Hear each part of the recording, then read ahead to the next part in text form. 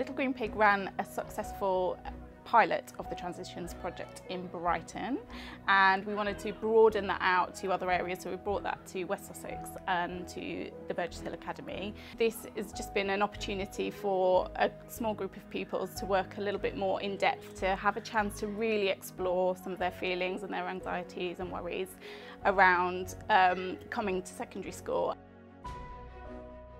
I think the scariest thing for them is the unknown. They don't know what the school will be like, what their teachers are like, if they'll ever see their friends again, if they'll embarrass themselves, and really being forced to grow up so quickly. We introduced them to that beautiful quotation from a poem, which is, "What if I fall, but darling, what if you fly?"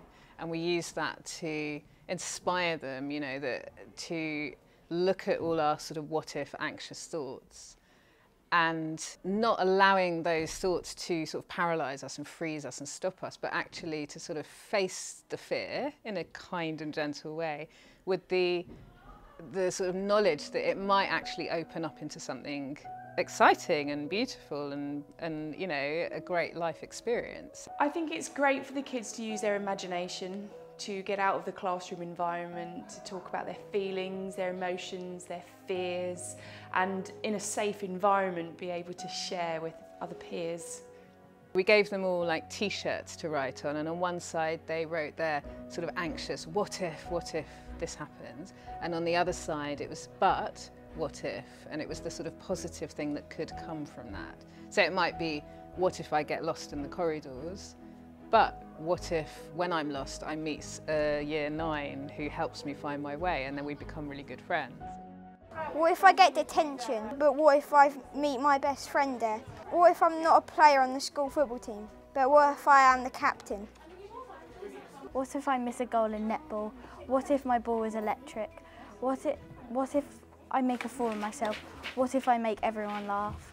What if I choke on water in class? What if I give the teacher a free shower? What if I can't find my way around? But what if an invisible man helps me? What if I think I am not smart, but what if the smartest man teaches me? This is a scroll to Year 6, and remember to listen to the advice. Don't have a long tie, only talk about homework, don't run to lunch.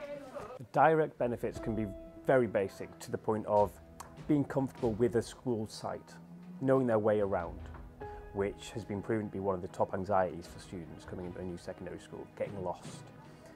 The additional benefits from something like this is where they are being able to formulate their ideas and understanding of themselves and their own fears, worries, and being able to communicate them effectively, whether it's to staff or to friends, and even take them home to explain to parents, so parents can support them.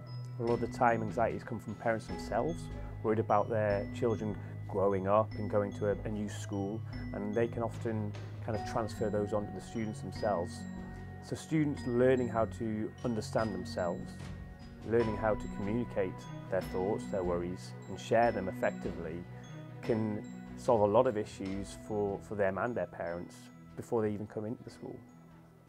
Top tip, on your first day, don't be nervous because people normally introduce themselves. And like me, I couldn't remember anyone's names, so try not to be nervous if that ever happens. During the summer holidays, make sure you pack everything you have before coming to school because you won't panic and you will be fine then. Let your feelings run wild and make sure not to be scared. Projects like this are just valuable in giving students opportunities to explore a new school at the very basic level, foundation level. The exposure to kind of spend time in a new setting, working with new students, new staff, being exposed to a secondary way of life, which is very different to a primary school, certainly. And this project in particular has been great because without other provision in place due to kind of some of the COVID restrictions, we've been able to benefit 15 students being exposed to additional provision which wouldn't be normally available. Don't use your phone unless you ask. The food is nice. Try your best and always make friends